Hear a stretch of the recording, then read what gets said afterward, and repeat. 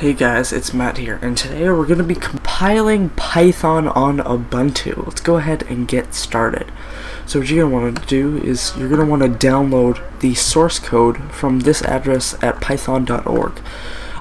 So a reason that you would need to do this per se is maybe your Python got messed up somewhere and you just need to reinstall it, but maybe you don't want to just install it the normal way.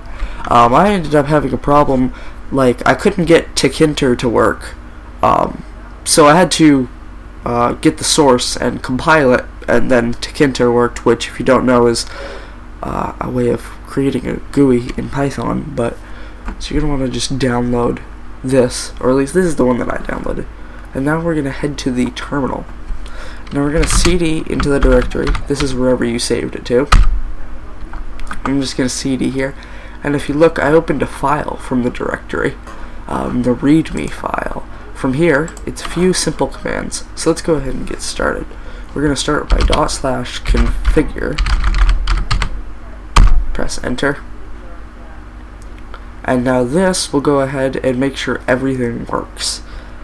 So this is really simple.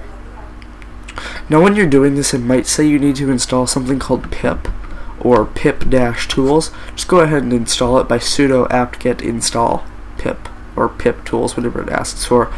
That's just needed for Python. So yeah, anything it needs you to download, just go ahead and simply sudo apt-get install download, unless it tells you to do something else.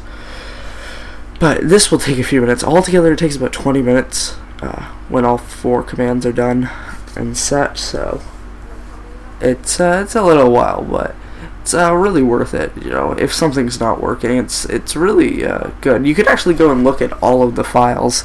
If you go and look at everything, it's a bunch of like .c and .o files. But yeah, so this will be done soon, hopefully.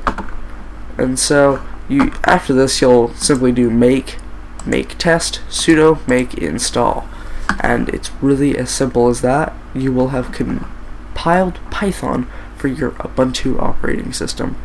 And of course, you can always go and mess with the code because it is open source.